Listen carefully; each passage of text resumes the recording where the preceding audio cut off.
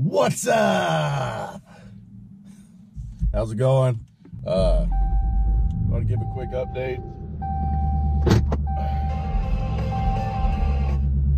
On my way to run a little errand. Holiday's been pretty crazy with work and all that BS. But anyway, Challenger, I just talked to the dealer Monday. They're supposed to have me a loaner car, and so I can get the synchro fixed.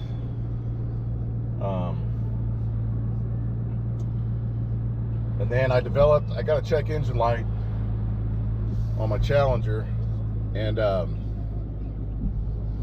took it up to my boy's shop, put it on the snap-on tool.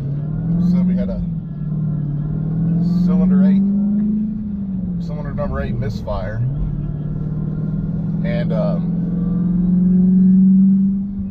went to clear it out so we could see if you know, if it does it again or whatever. It said something about hooking up to the internet, blah blah blah. Well, it turns out you have to have a subscription to Chrysler's network or whatever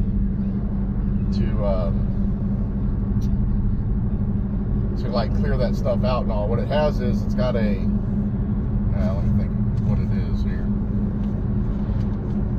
Oh, it's got a security module, which is on the Challenger, on my Challenger, and 18 and up. Most Chrysler vehicles started getting them. I guess in 2015 it got a couple of hackers with a laptop and a Wi-Fi hotspot.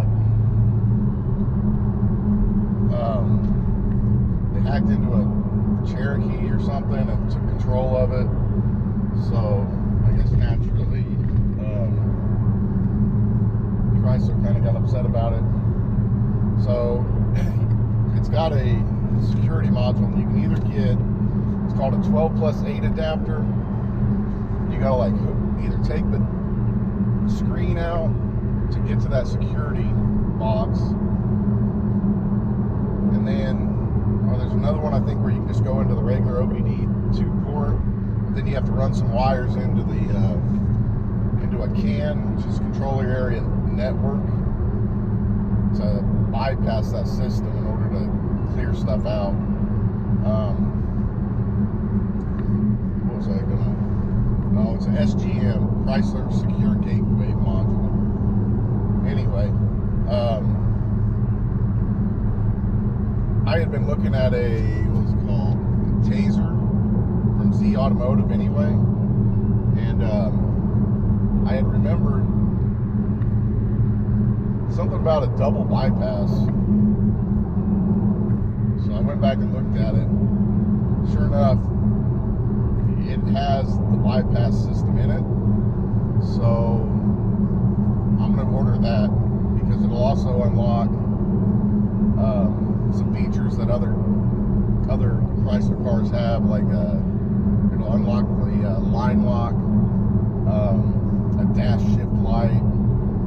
It also unlocks things like you can have some kind of different like light shows with your lights on your headlights, tail lights, all that, turn signals.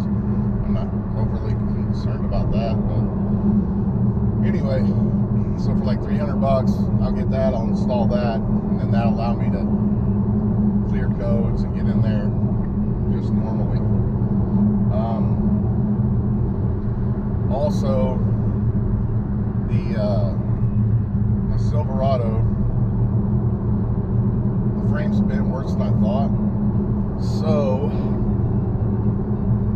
me and a buddy, we were gonna try and just basically chain it to a tree and measure and hook up his 15,000 pound winch and try and straighten it redneck style.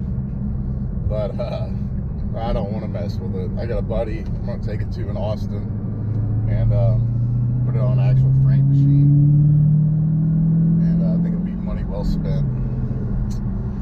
Anyway, guys, I'll catch y'all later. Have a Merry Christmas.